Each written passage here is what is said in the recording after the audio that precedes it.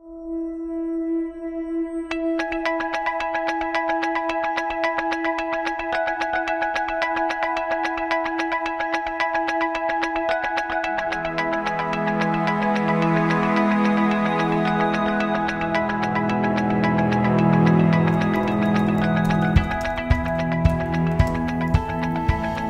thanks so much for talking to me about your book today. I have a number of questions about it, as I'm sure many other teachers have.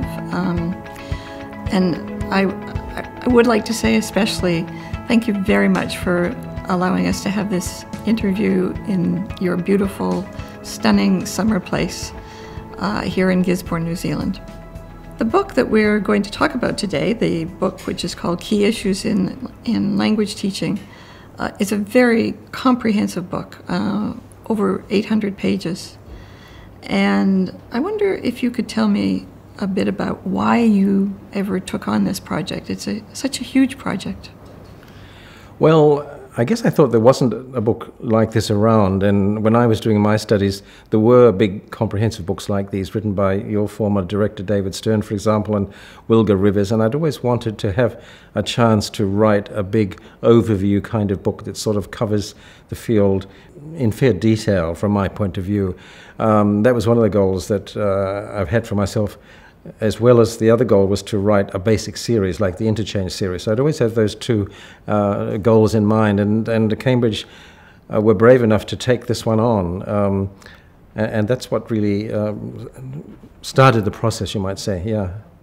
How did you go about writing this book? What was the actual process that you took on in writing this book?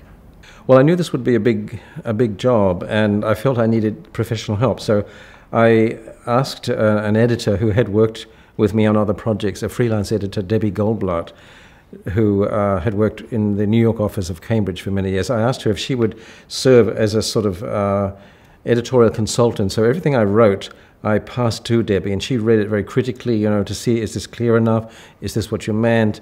This needs to be redone, and so on. So I worked with Debbie for the whole project, really.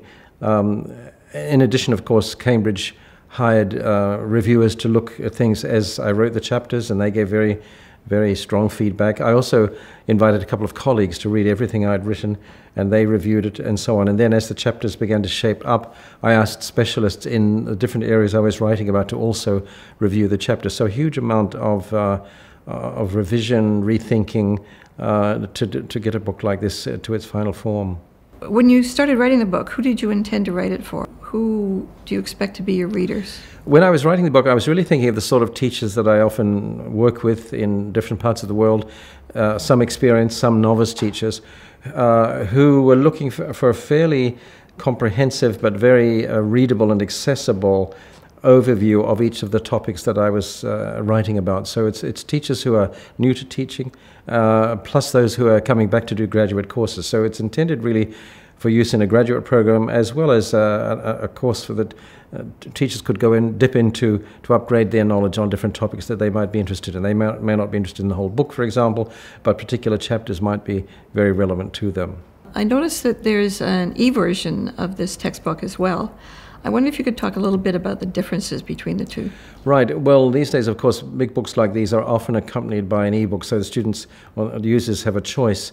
For the e-book, I recorded a video overview of each chapter, and also I interviewed 8 specialists on different topics throughout the book. So the e-book is accessible through a mobile device, but in addition it has these other components that only an e-book can provide, that is the video additional components of the course. Could you tell me a bit about how you've organized the content of this book? It's organized into a number of different sections. Some sections deal with learning, some with the classroom, some with teaching the language skills, some with the teacher's working context, use of technology, textbooks, curriculum, and so on. So we've organized the book through its development into separate sections, really, that serve to, in a sense, to structure and frame the development of the book as a whole. I was interested to see that one of the chapters is about teaching young learners, adolescents, and adults Why did you include this chapter? I thought it was important to focus on the age factor in language learning, because teaching children is very different from teaching teenagers, which is very different from teaching adults. So we decided to include in the book a fairly detailed account of the different ways in which age affects the language learning process, and also the pedagogy, the teaching methods that we use, and particularly these days with a greater emphasis on teaching English for very young learners. We thought that would be an important point to bring into the book. When I say we, I'm talking about the editors that I worked with in Cambridge, who helped guide me in terms of content and organization. Do you also address the role of technology in this book?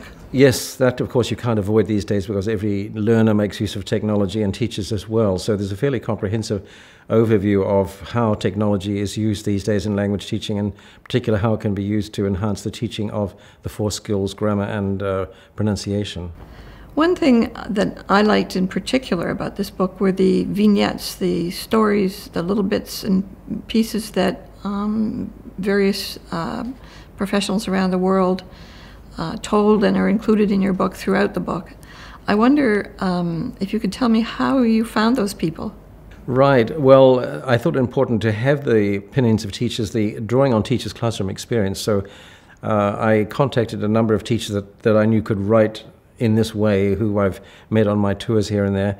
I also contacted colleagues in the field to see if they could also identify teachers who'd be willing to write short vignettes. And so throughout each chapter, we have these little narratives or comments from teachers on particular issues that occur throughout each chapter. So I think it brings a more kind of teacher-friendly treatment to the topics as I write about them.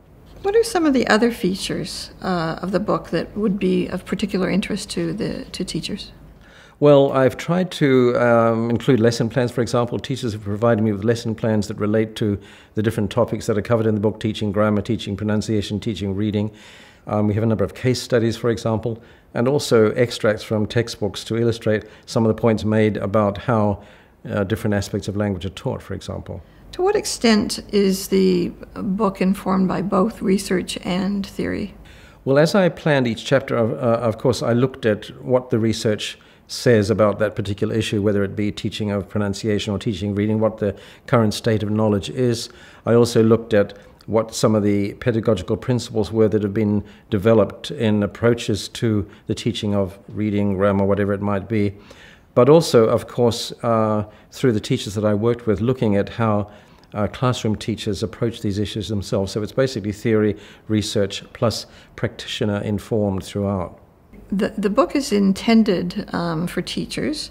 What do you think are some of the real challenges that face teachers in today's world? Well, one of the issues, I think, is that learners want quick results.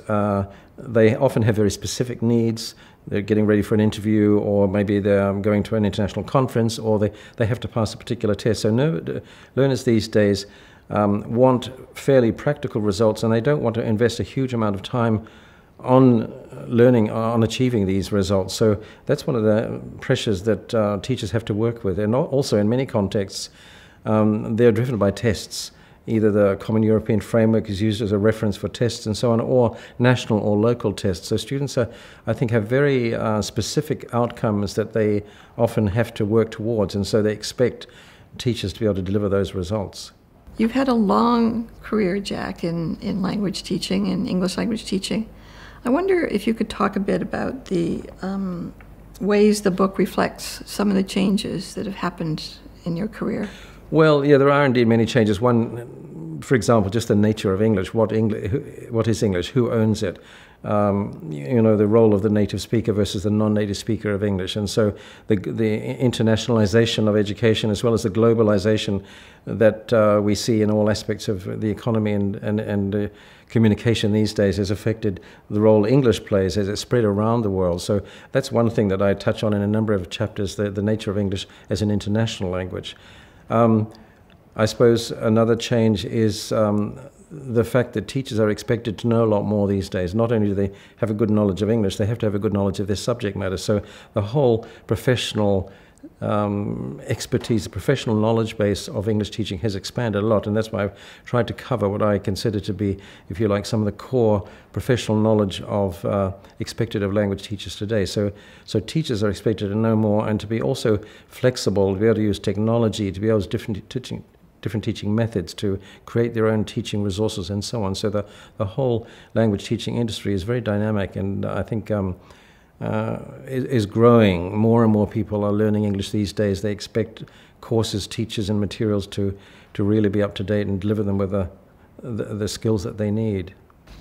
Thank you so much for talking to me today about your new book, which I'm very sure will be an extremely useful resource for both new teachers and for experienced teachers. Thank you very much.